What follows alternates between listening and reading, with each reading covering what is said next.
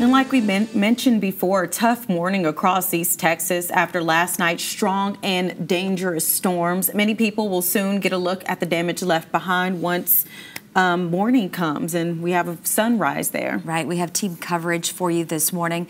This is spanning all across East Texas. We've got Bryce Browneisen, who is in Crockett, and Nirali Jaiswal is in Gilmer, where the Upshur County Sheriff tells us there is some significant damage to talk about this morning from last night's storms and several people who were injured. Just how bad, we don't know. Nirali, what can you tell us that you're seeing out there this morning?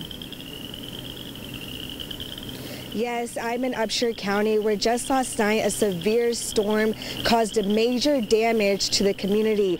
Many homes, structures, trees, and power lines were destroyed from high-speed winds. You can see scraps of tin sheets scattered all around the ground. It looks like it may be from a roof or a barn. There are still areas without power, and responders are working to clear the roads. There hasn't been major flooding yet, but it is still storming. However, more damage will be revealed once daylight comes. As for now, it is recommended to steer clear from those damaged areas.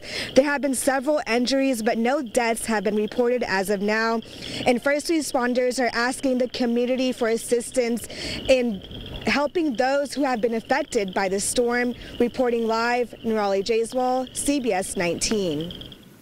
All right, thank you so much, Nirali. And then our Bryce Browneisen joins us from Crockett. And area also seeing a lot of damage this morning. Yeah, he's joining us from the Crockett Civic Center, where many people had to go to shelter in place last night when the storms started to roll through. Good morning, Bryce.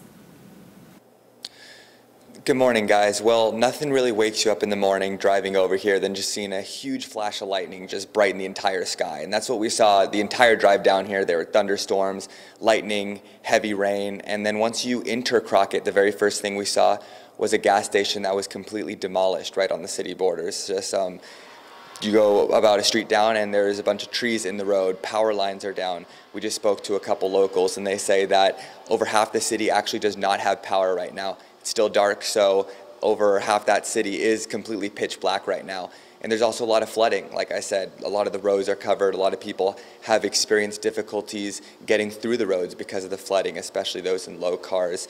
And another problem with the power being out is a lot of phone lines are down. So if you happen to get anywhere near those floods, make sure to turn your car the other way or try and take a safer route, because if you get stuck, it might be tough to reach emergency services at this moment. And a lot of people are here at the Civic Center today just getting rest after that long night. It's been really difficult for a lot of the residents here that we've talked to. There is a decent amount of damage, and as it gets lighter, a lot of people will be getting up for work and starting their daily morning commute. So we want to urge everyone to keep cautious, try and take the safest route possible, and try to look out for others as well on the way there. So we'll continue to assess the damage and everything with the storm as it gets lighter here. But for now, reporting live in Crockett for CBS 19 News, I'm Bryce Browneisen.